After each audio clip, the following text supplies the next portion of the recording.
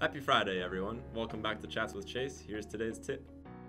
Today I'd like to share an option that can help you notice or prevent unintentional changes to a part's geometry.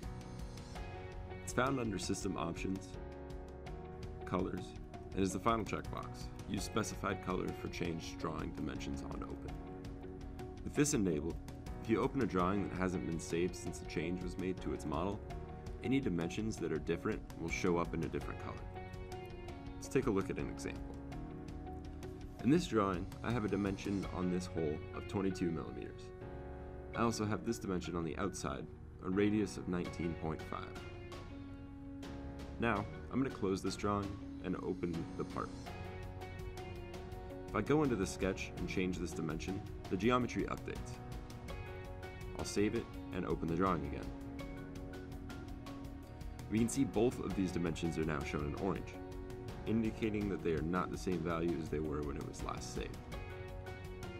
This can be useful if you made a few edits to a part without realizing that what you changed also controls another dimension.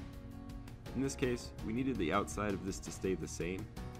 We only wanted to change the diameter of the inside. However, we can see when hovering over this that it used to be 19.5.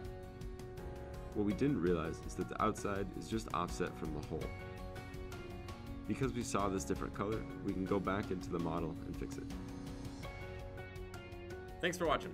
Contact me if you have any questions, and have a nice weekend.